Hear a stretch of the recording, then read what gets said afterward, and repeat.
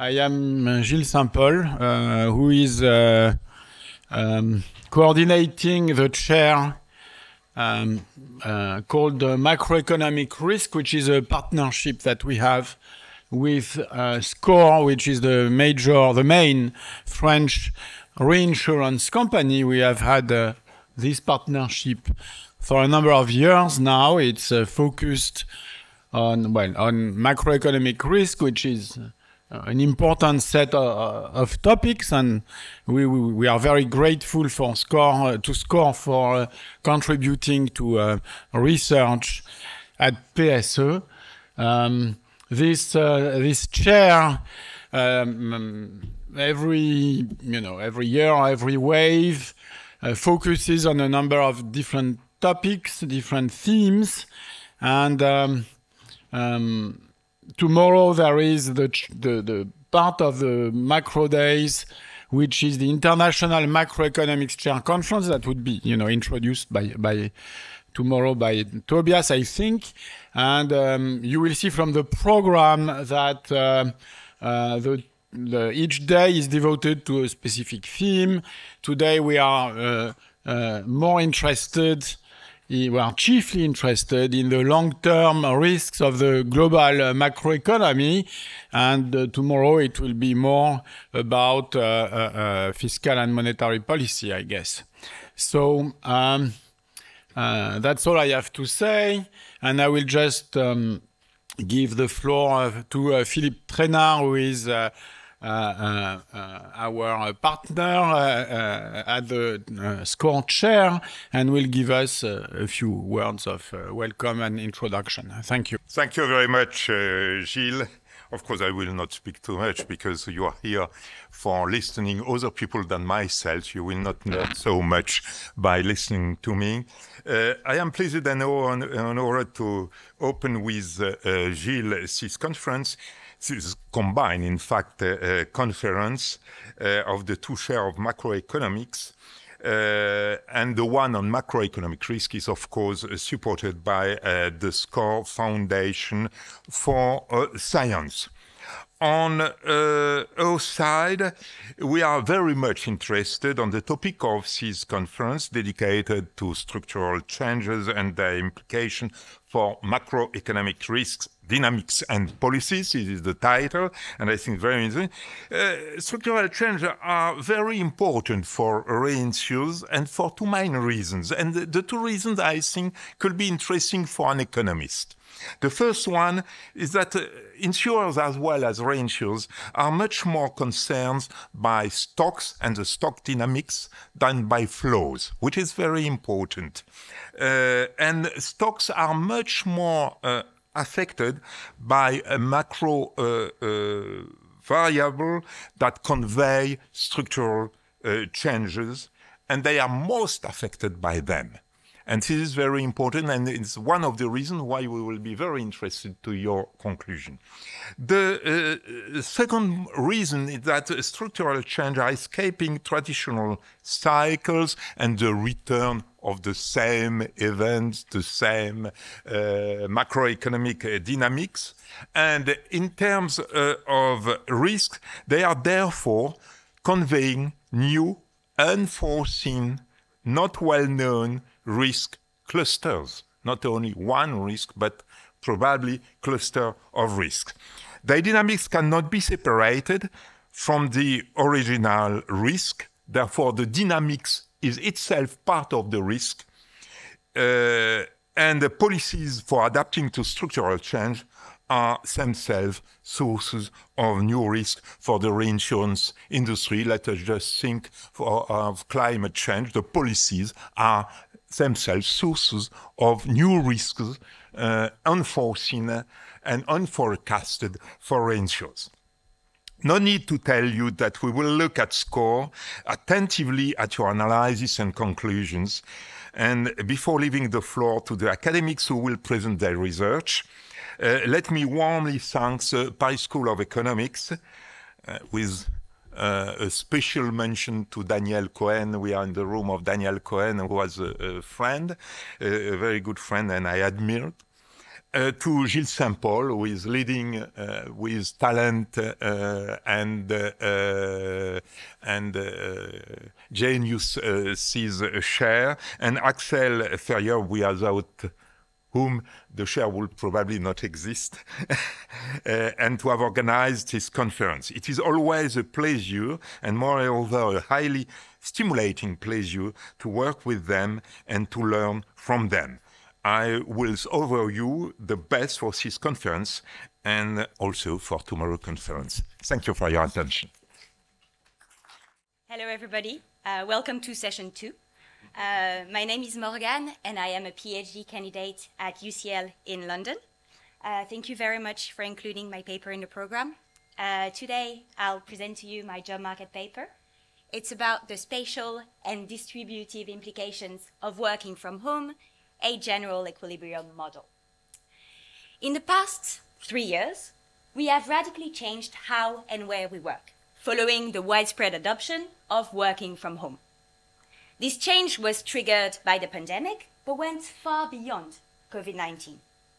Here is an illustration of this that I borrow from Nick Bloom, Stephen Hanson's, and Carter's new paper, where they use cutting-edge machine learning technologies to analyze more than 250 million job posting vacancies in 5 English-speaking countries. And here they report the share of those postings that allow for work from home at least once a week.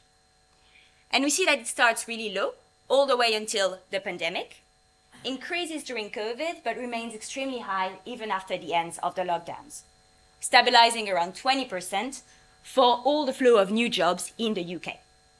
We can think of it as a structural change in the way we do organize labor.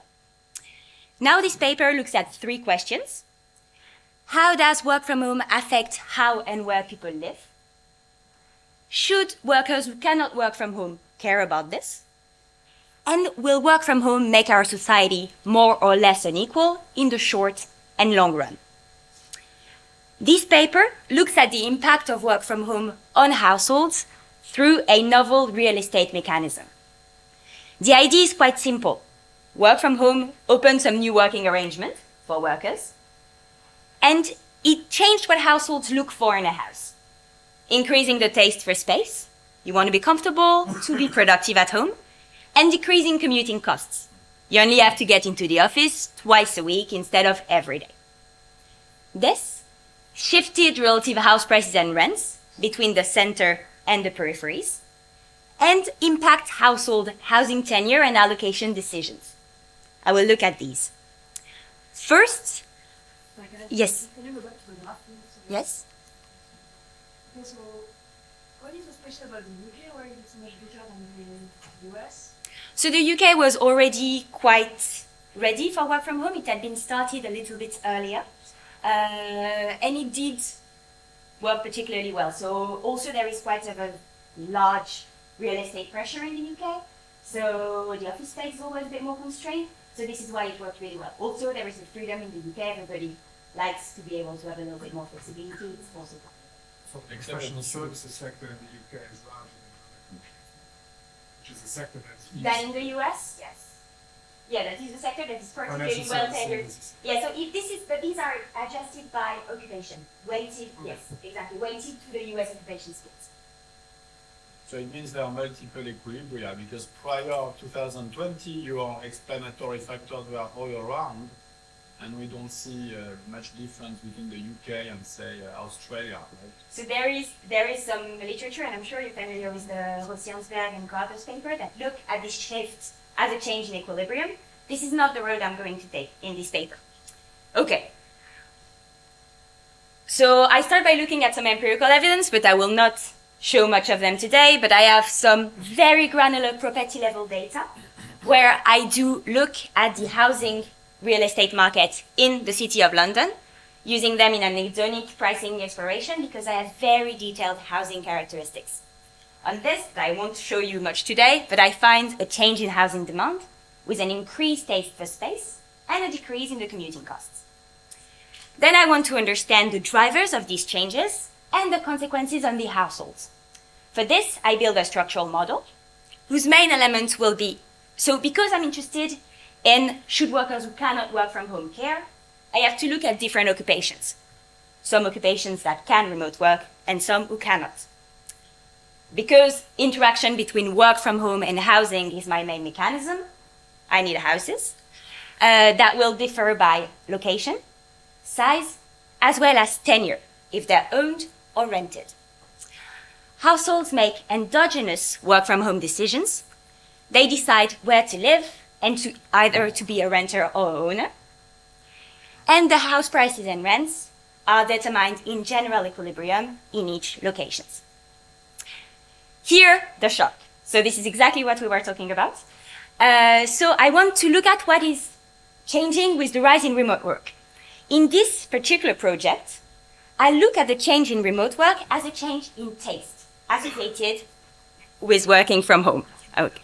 Right. So I'm calibrating it with matching the work from home patterns in the first wave of the UK Time Use Survey, 2016, versus the last wave, and calibrating the preferences. From what I find, in the baseline period, we have some aversion to work from home. Think of it as like a social stigma, or you don't like to spend your whole day in your pajamas. And after, we have some fondness, meaning the story here is that COVID made everybody work from home, people tried it, and they found that there's a lot to like. This is consistent, this idea, with the survey evidence from Barreiro, Bloom, and Davis, where they have a massive scale survey of working arrangements and attitudes. They survey more than 30,000 respondents in the US and find evidence for a better than expected work from home experiences, as well as diminished social stigma. So here, to come back to your point, this is not the only way to do this. There could be two alternative ways to go. The first one would be the multiple equilibrium story in the Porcher, Rosiansberg, and co-authors. So here, because I am looking at household heterogeneity, incomplete market, and rich household decision, my focus is more macro, it's different. So it's not a pure urban model. I won't study these multiple equilibria in this framework. I could also think about change in productivity. I am not doing this for two reasons. The first one is that the technology available for work from home, internet and video conferences, was around in 2019. It improved. Yes, Zoom replaced Skype, but we can't think about it as a massive technological revolution that would trigger such a shift. Moreover, and this is coming back to the fact that it's a more macro than an urban paper, here, because my focus is different, I am not modeling positive externalities associated with working at the office. If I were to model productivity as an increase in work from home as a rise in productivity, without modeling these externalities, I would overestimate the positive output gains because I don't have this counterbalance force. So I am following this survey evidence and the approach in the literature of Delventhal and Parkhomenko, for instance, in looking at taste shocks. Can you think of fondness as a change in equilibrium? Yes, yeah, you can think of it this way, but I do not want to use change of equilibrium because I'm not exploring multiplicity or like uniqueness of equilibria in this framework. So I want to be quite careful in the way I... But I guess the number of equilibria is irrelevant to what you do, no? I mean, well, then if, two new equilibrium with an old equilibrium, whether okay. the new equilibrium existed before or does not have any bearing on your conclusion. Okay, fine. In that case, we can think about it as a reduced form of a change in equilibrium, or a reduced form of like a change in agglomeration, in coordination. So yes, this is just to be really transparent on how I'm modeling. Yes. Yes, thank you. So this is, you model this as a change in preference. Change in preferences. But is there any evidence that this was perhaps driven not by that, but by a change? So there's a minimum investment that firms need to make sure that those workers can work from home. Yes. So, okay, so here, I'm not saying that the whole of work from home is 100% clean change in preference. I'm saying that this is the way I go around in this model because I mostly focus on the household's decision. You'll see all the work from home will come from the household side. Because I don't have the firm so much, I don't model this, you could think about this entry cost, but all the qualitatively, this would all follow through. Okay? All right, so quick preview of the results. I start by comparing the two equilibrium in the long run, so comparing steady states, find some output gains that are mostly due to savings in commuting time. I find that households who can work from home, they are buying larger houses further out, and that the marginal owners or the marginal buyers are crowded out of home ownership.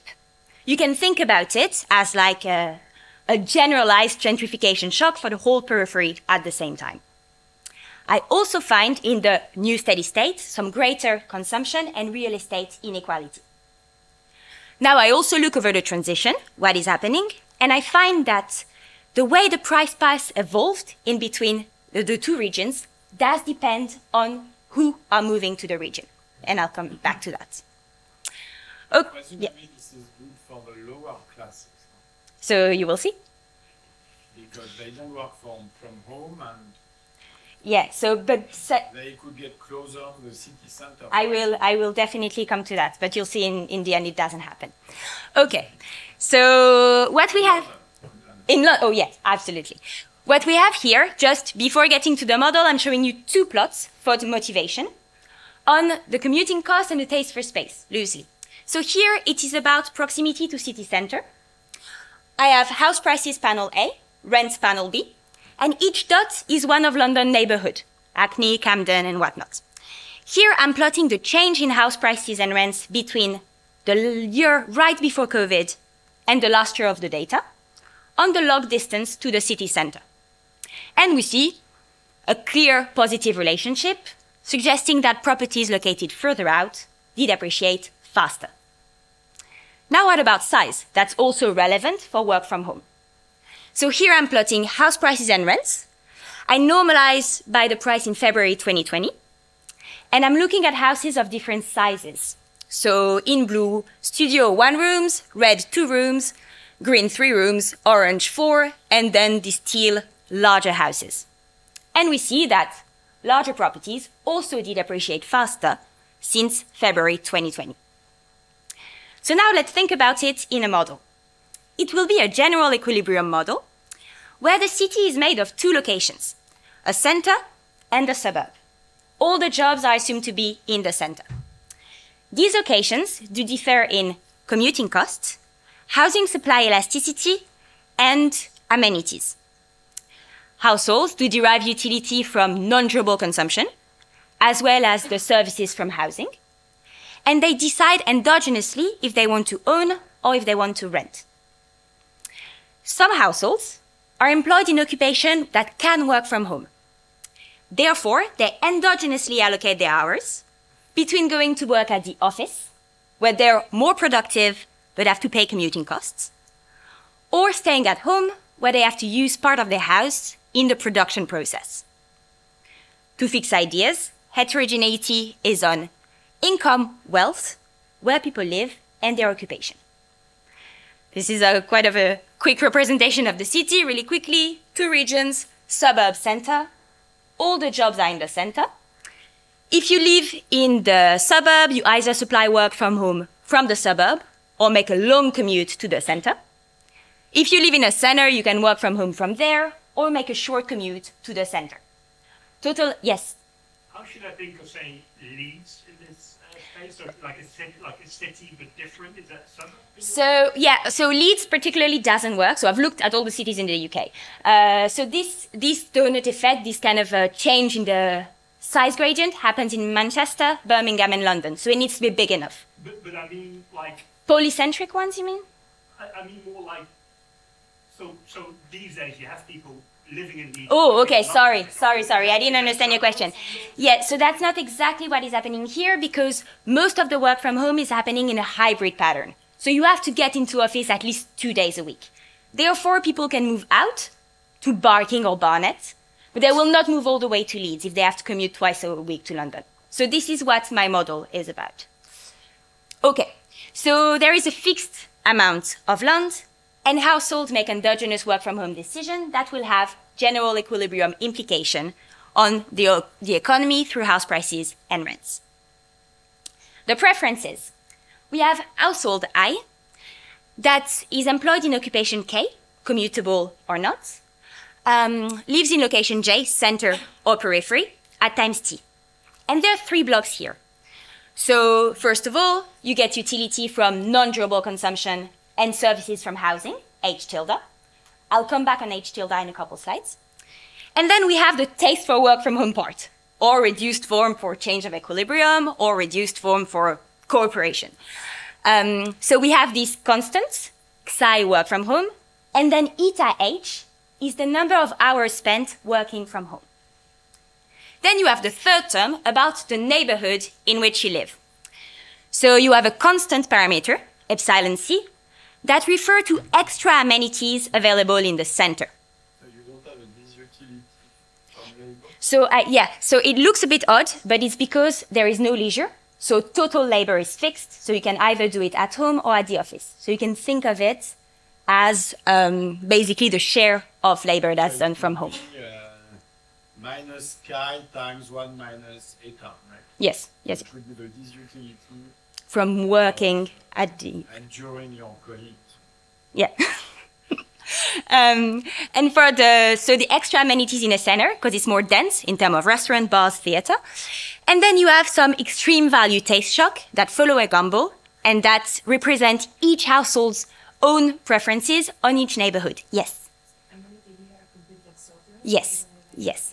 Yeah, there won't be any double feedback mechanism, and that's really interesting. And this is, I think, the next paper that I would like to write. But in this framework, this is exogenous. Amenities and jobs do not move. All right, so now the labor. Yeah? Jobs with the same equilibrium or something, because it didn't show any evidence on how it depends on occupations at the start of the talk. So I wonder, maybe it's more heterogeneity among those jobs? Or... So here I only have 2 occupations.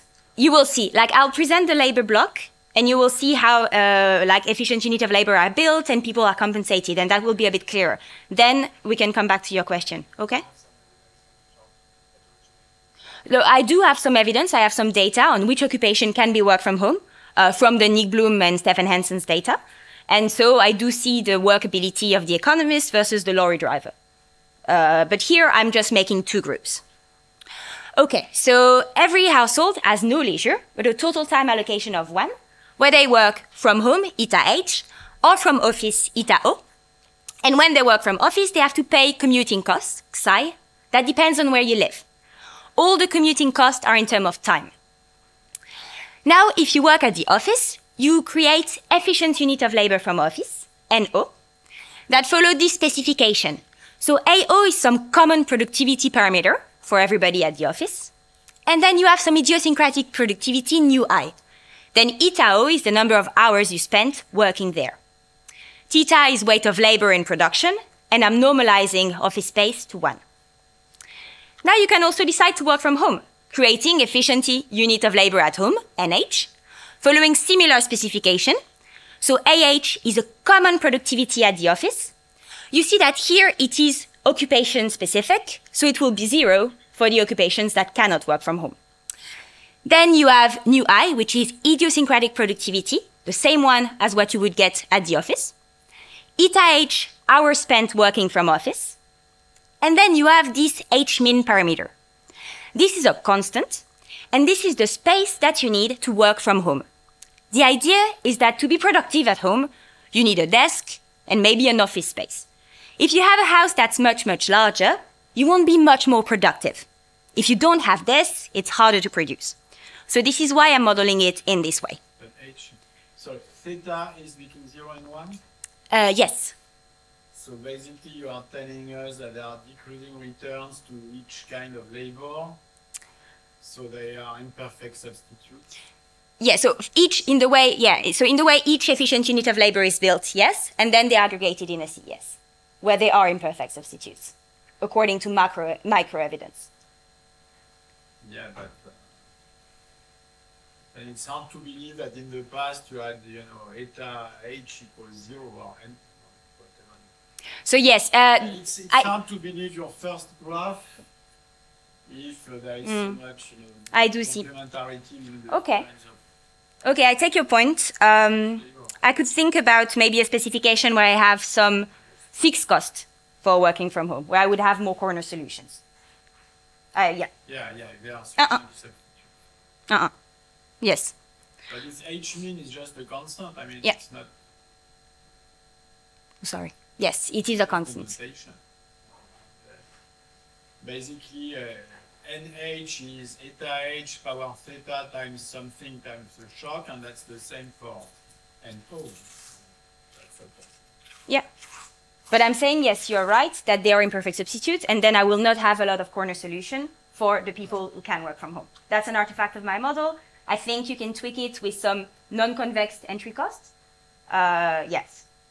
However, what I'm really like structural change of work from home is about hybrid remote work. So this speaks to at least this part. More discussion. It Okay. deserves more discussion. Okay. Like, maybe indeed what I do at home is not the same thing as what I do in the office. These are different tasks. Yeah, but the imperfect complement Like in the office, substitute. I teach and I need students, and from home I do research and I have faculty meetings. But in that's which that's taken into account. That's these taken are in. the same tasks, and therefore they are imperfect substitutes. Yeah, but this is taken into account into that C, yes. So yeah, households are paid wage WT per overall efficient unit of labor. Now housing, you can either own or rent. House prices and rents depend on your location. Now, services from housing, H tilde, that enter the utility. You enjoy basically, if you're an owner, you have some extra utility from owning, omega greater than 1, because you like to be at home. And then you have basically, you enjoy the size of your house minus a share of this H-min, this office space, if you work from home. It's the idea that as soon as you work from home, you set up a desk chair, your monitors, and you can't do yoga in this room anymore. You enjoy it less. If you're a renter, no utility bonus.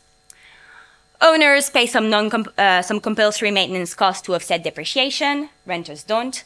And finally, if you are an owner and want to sell your house, you have to pay some non-convex adjustment costs that are a fixed share of the value of what you're selling. In this economy, you can also save in a risk-free asset. Uncollateralized borrowing is not allowed, but you can borrow against the collateral if you own a house.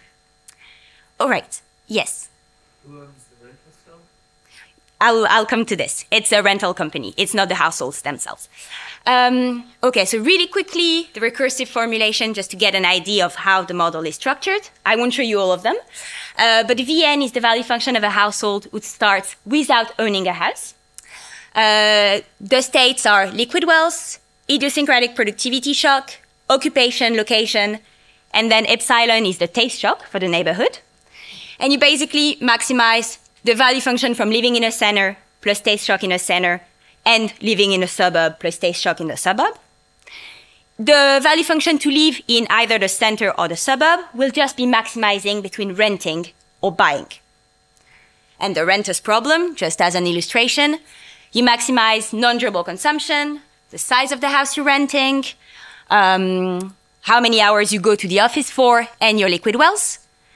And your continuation value will be taken over expected productivity tomorrow and expected taste shock tomorrow. Yes? Why do you need the renting versus buying choice, and what does that include? That gives me, so basically, the renting versus buying will interact quite a lot with where people locate in the city and how much they can afford. It will be quite important. I will really look, people move a lot in this dimension. You will see. Okay, quickly, the supply side of the economy. So final goods sector, constant return to scale, output is equal to efficient unit of labor in this sector. Perfect competition pins down the wage to 1. Now, the construction sector. I have 2, one in the center, one in the periphery. They're solving this problem, and every new house is built using a Cobb-Douglas technology with efficient unit of labor, and L, which is amount of land permits that are issued in a given neighborhood.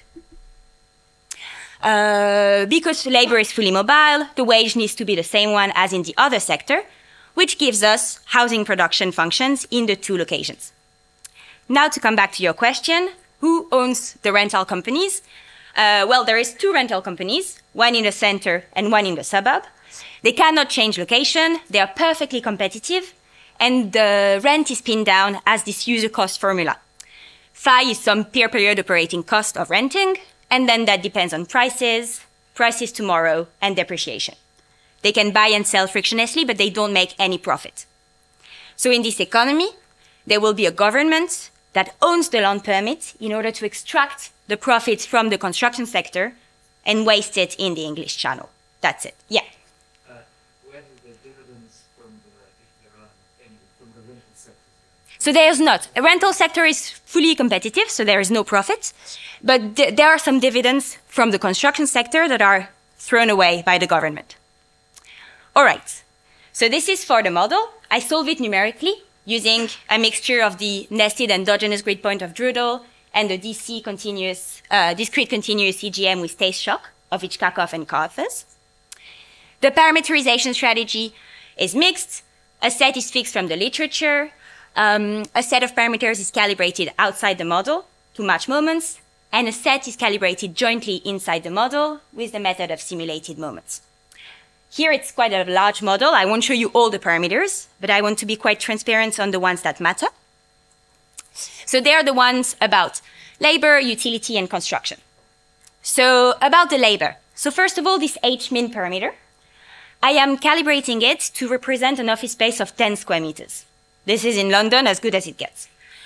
The productivity, I'm normalizing it at the office to be 1. And then I assume that common productivity from home is 0.81. Here I'm using the new evidence from Gibbs, Mengel, and Simros that just came out in JPE Micro that look at workers employed in an IT firm and how their productivity changed when they switched remotely to work from home.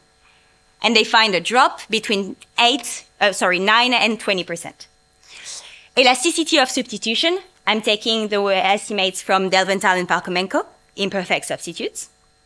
Now for the transports, I'm taking estimates from Davis, Ghent, and Gregory that account for 25 minutes one way from the center and 47 minutes one way from the suburb. Here I've asked TfL for some London-specific data. I'm still waiting to hear from them, so hopefully in the next estimation of the model, it will be London-specific. Now the utility. The discount factor matches the median wealth to income ratio. The taste for work from home, told you, matches work from home pattern. I'll come back to this in the 2 different steady states. Utility bonus from owning is identified using the share of renter in London.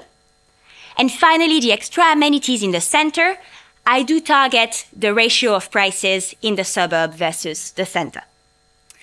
Elasticity of substitution also matter. I'm taking values that will be in the range of size. I take the average value for the suburb and I assume a little less elasticity in the center, 1 of 1.5. And finally, in my model, the center is inner London, which are roughly zone 1 and 2 of the underground, and that accounts for 20% of the surface of the city. Yes? And the variance of the Google is The variance of the 0.05. It's quite standard. I'm having a specification also with 0.02, I think. okay, but so you want to check what it means in terms of growth. Okay. You don't have a specific utility cost of moving from one region to the No, I don't. But there will be some sluggishness from the non-convex adjustment cost from housing. 10 minutes. Yes. I have 10 minutes.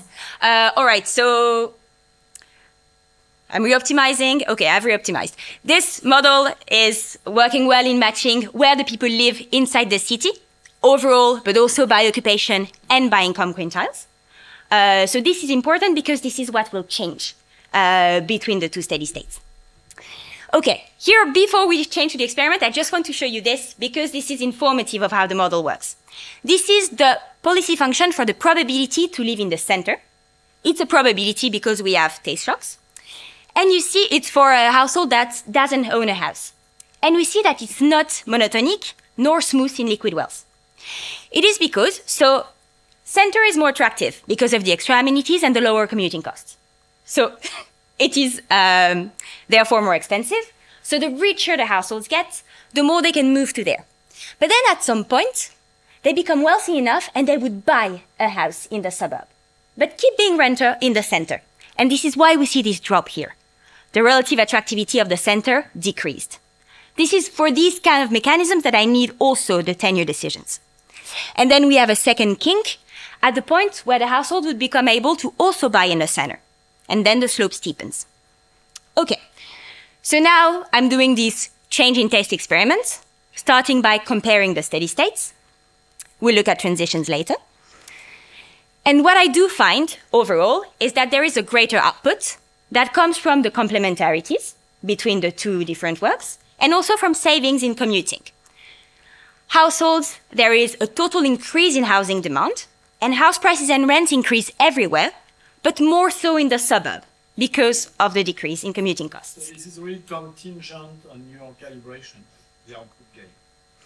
It is, yes. So you start from a situation where people like too much, I'm not sure.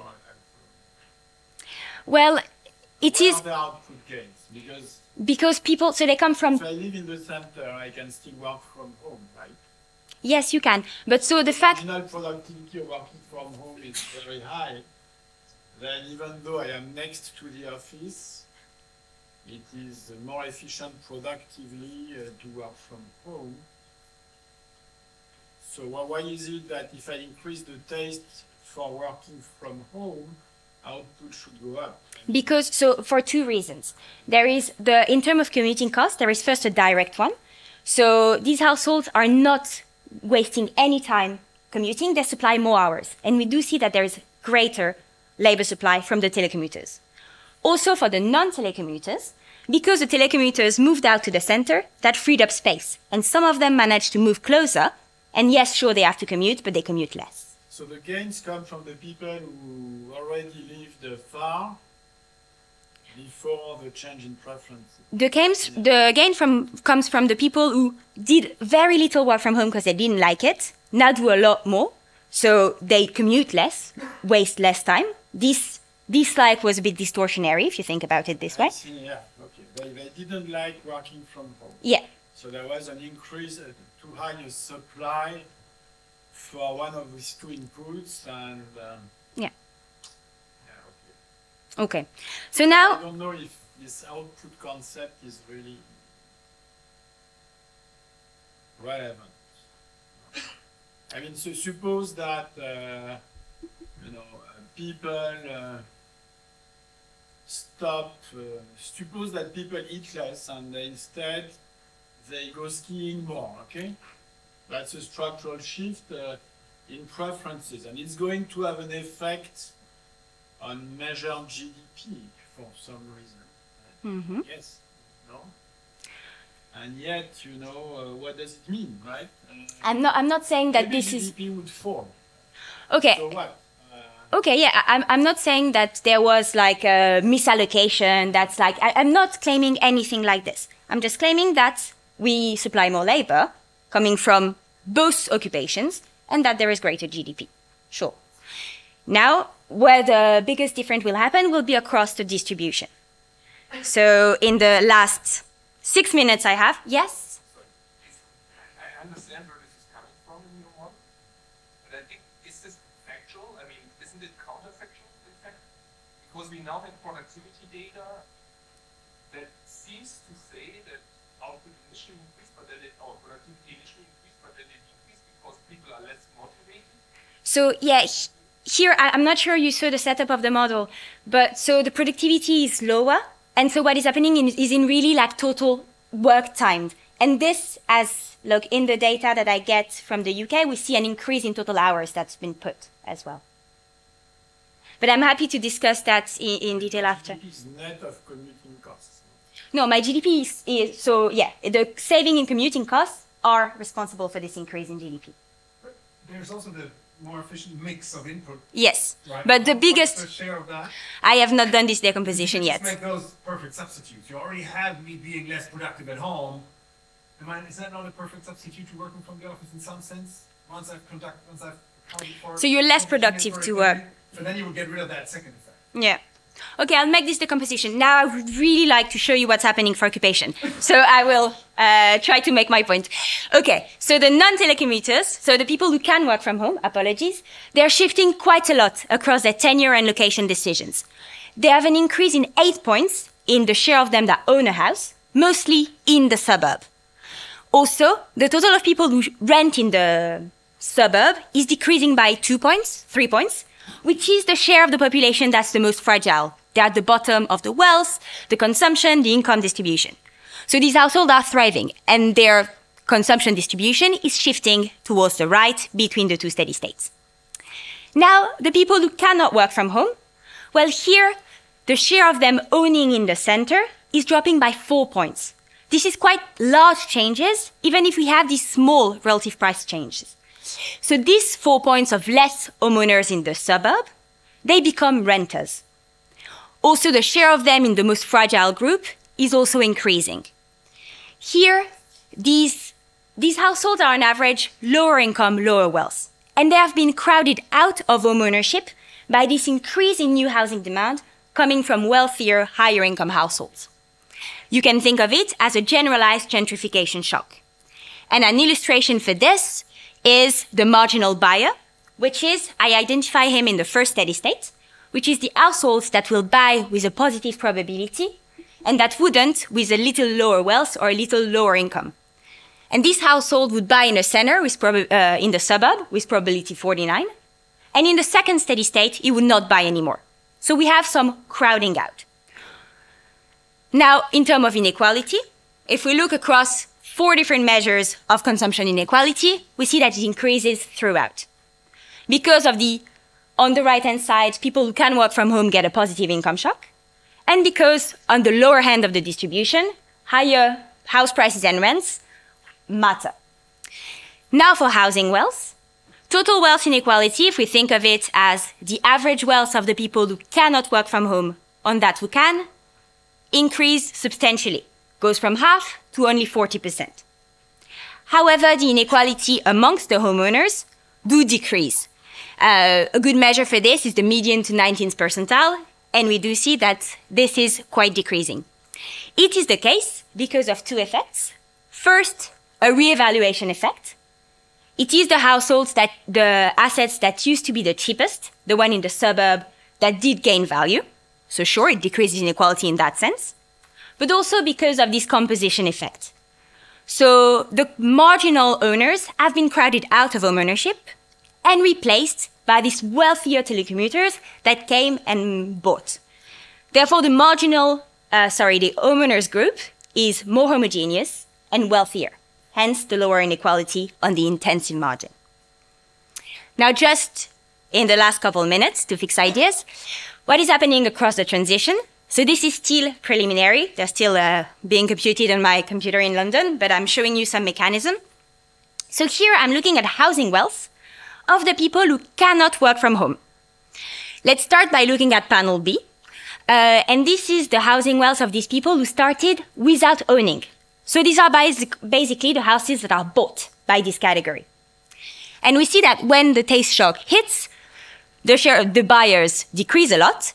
So the marginal buyers are directly priced out of buy-in. And this is immediate. And it stabilizes at a lower level than in the initial steady state. And now you will tell me, okay, but if I was an owner that owned a house in the suburb and it appreciated, I did beneficiate from this effect. And so here I'm plotting the house owned by these households over the transition.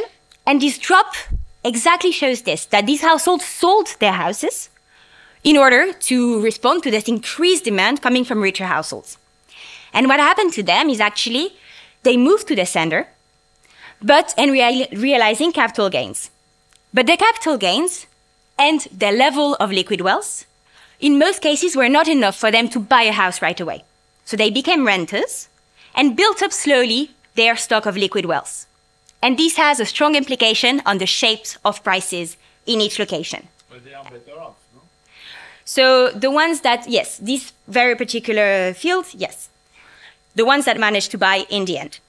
I'm not sure I got your point. I own a house in the suburb. Yes. The price goes up. Yes. And given my tastes, I make the choice of... And maintenance costs. And maintenance costs that it's harder for you to service. I decide to sell my house. Yeah. I might have decided to keep my house. Yeah. So even if I rent in the center, Yeah. I Yeah, yes, of course. Yes, of course. These households will still be better off. And this, yeah, and this is, so it's different across the transition versus the steady state for this particular group. And this will have implication on the path of prices. So in the suburb, you see that the way it adjusts to steady states is quite gradual. It doesn't shoot right away. And it is because of who the movers to the suburb are. So these are these households that just sold to the telecommuters, are moving to the center, but cannot become buyers right away. They'll have to build liquid savings, and so their housing demand will take some time to materialize. And this is why the house prices increase a little bit later. In the suburb, however, the house price adjusts directly to the new steady state value. And it's because the movers are these rich telecommuters that come to buy and that are wealthy enough to buy right away. So the housing demand increases right away, and so does the prices. This is what, yeah? Yeah, well, maybe finish your conclusion. Yeah, sure. So, yeah, this... Prices are not linked by arbitrage, then the price paths, they're not linked by an arbitrage condition somehow. I I would expect them to move. Oh, never mind. They are not linked by an arbitrage condition. They're determined in equilibrium by like supply and demand. But the households, they make the arbitrage on where they want to live. But I think, let's talk about this. So this is, I showed, well, didn't show today, but some empirical evidence of a change in housing demand. Explored it in a structural model. I do find that in the long run, we supply more labor. So that's that. Marginal homeowners are crowded out of homeownership, and inequality is increasing in the long run. Over the transition, it's a little bit of a different story, and the path adjustment of the prices will depend on who the movers are in each location. That's it. So yeah, I do want to come back to my earlier comment. Yeah, Particularly the on point leads. about consumption inequality. I think a lot of the work from home revolution has also brought about moving to different and working from different cheaper cities. So people are now working from London 2 days a week, live in Bristol, Leeds, Birmingham the other days, where the price level is maybe 40% lower. They keep their London salaries, at least for now. So I do wonder whether that is not working a little bit against particularly your consumption inequality point and how you think about that in your model. Okay, so I do not have the data for the UK. In the US, for instance, Nick Bloom had a look at this and showed that indeed there is a third of these moves that is happening across cities. And yes, surely that would very much go a little bit dampening this consumption inequality. And especially since these people would be able to have London wages living in Leeds, for instance. Yeah, but this is a little bit beyond the scope of this particular study. I think companies are also reevaluating Yeah, people paying the London. everybody the same. Yeah. But because of this hybrid nature of work from home, we can't fully dissociate where people live and work. So that kind of mitigates this concern to some extent. Yeah, sure. Last question.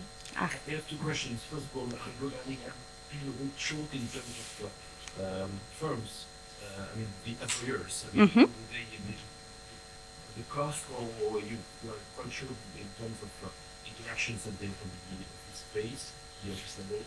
Then my second question is about, do you see the UK transformation of moving from offices space to in southern London to Yeah, so first on the point of this conversion between commercial real estate to residential one, it is really difficult for two reasons. First of all, in the UK, there are very stringent norms that prevent office buildings to be directly converted into residential.